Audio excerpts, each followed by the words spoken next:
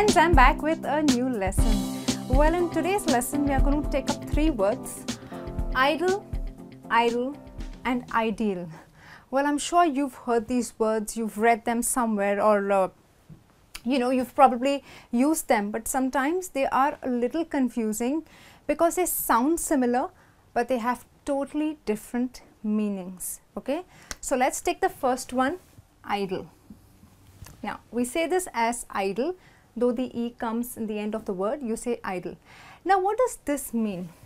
Idle means something that is not in use, or someone who's doing nothing. You're just doing nothing, so you're idle.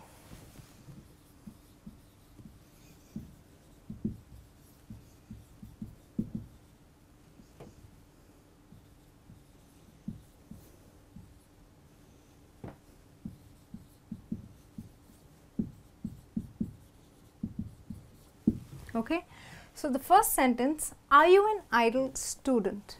Now, students have summer holidays where they choose what to do, right? Sometimes they go on camps, they take up hobby classes, or they just do nothing. So when you want to ask someone, are you doing nothing, so you say, are you an idle student? That means, are you doing nothing now? Basically you're not doing anything. So you ask him, are you an idle student? Now, do not use this IDOL because this would be wrong. It's a completely different meaning. So when you want to say you're doing nothing, or you want to ask if you're doing something, or you want to say something is empty or not in use, you say idle. Okay. The next sentence, the office is idle. That means, here it means it is not in use, it is empty.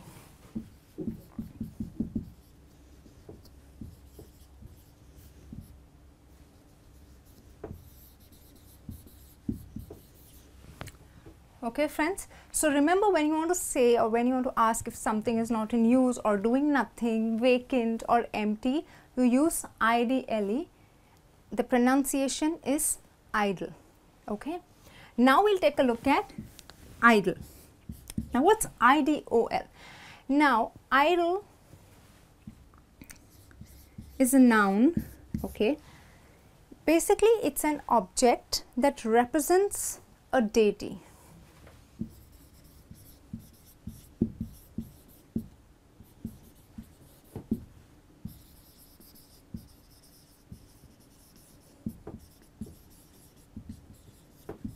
Okay. Now, sometimes it can also mean excessive admiration for someone.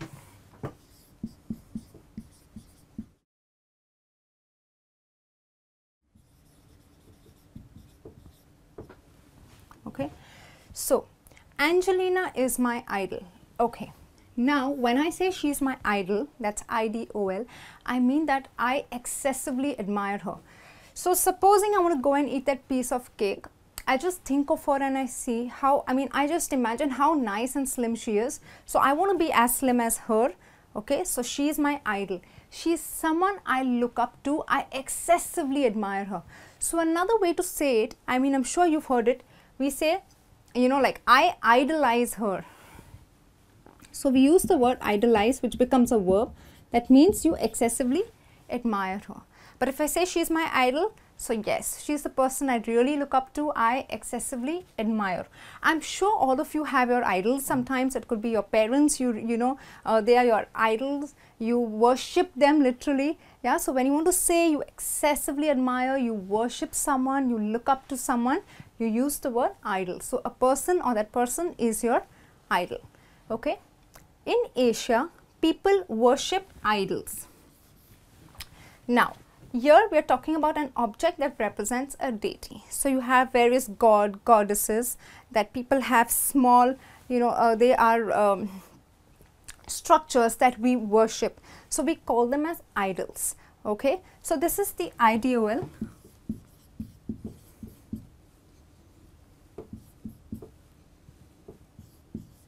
Okay, this is the object that represents a deity. So this is IDOL, idol. And this is IDLE, that's idol. So the pronunciation of both are same, but the meanings are completely different. Okay. Now we are going to take a look at how to use IDEAL, that is ideal.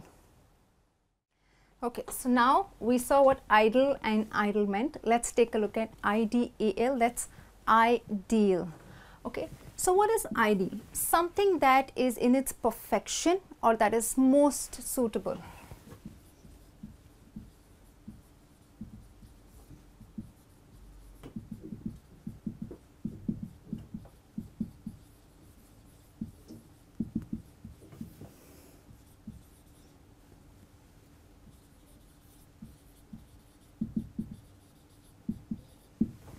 Okay, so the swimming pool is ideal for a quick dip.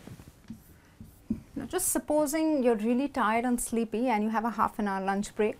So near your office there's a swimming pool. Just imagine if you could just dive in quickly, 5 minutes and come out. How invigorating you would feel.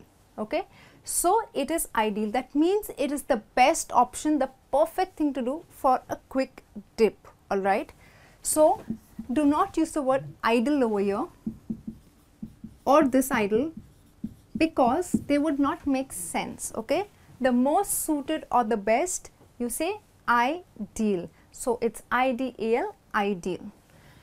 In the next example, this is the ideal time to invest in stock market. Now supposing stock prices are low, it's the right time, the best or the perfect time to invest. Okay, so use the word ideal.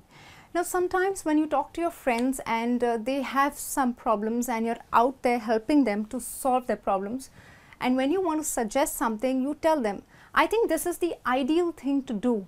So when you say that, you are suggesting the best or the perfect thing to do, and you always say this is the ideal thing to do or the correct thing to do. Alright. So friends, this brings me to the end of the lesson. I hope you enjoyed watching it.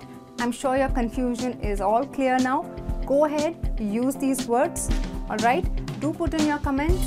I'll be back soon with a new lesson. Till then, take care and bye.